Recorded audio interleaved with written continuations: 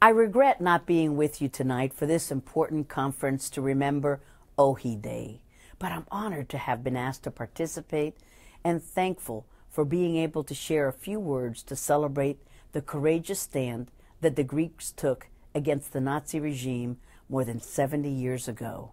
The Greeks' defiant stand was critical in stopping the advance of the Nazis and safeguarding freedom for the Greek people. Were it not for their brave and costly resistance, the war's outcome may have been different.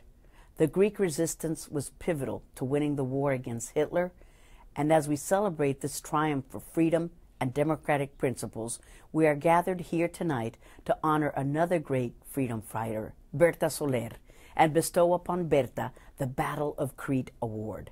It is quite fitting that we are in the Organization of American States building.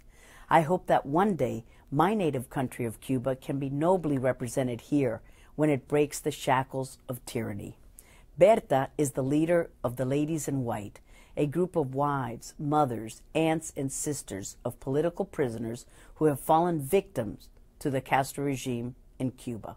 They march peacefully to Mass every Sunday in defiance of this brutal regime while they advocate for a free and democratic Cuba.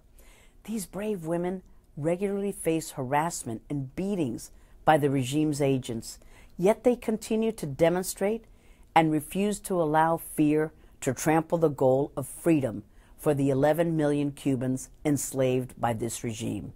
This past weekend, the Ladies in White were met once again with physical attacks and imprisonment orchestrated by Castro's thugs.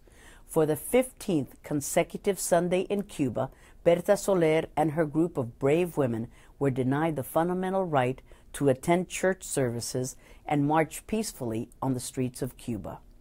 Despite the threat to her family and to her, Berta has continued to wage the fight for human rights, for dignity, and for freedom for her fellow Cubans, and she inspires us in our efforts to help bring liberty to the island. As all of you know, the word Oxi means no.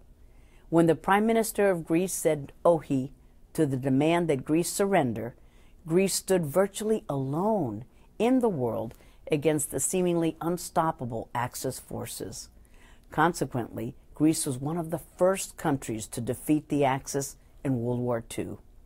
Berta Soler exemplifies the meaning of the word Oxi as she continues to tell the Cuban dictatorship, no, basta ya.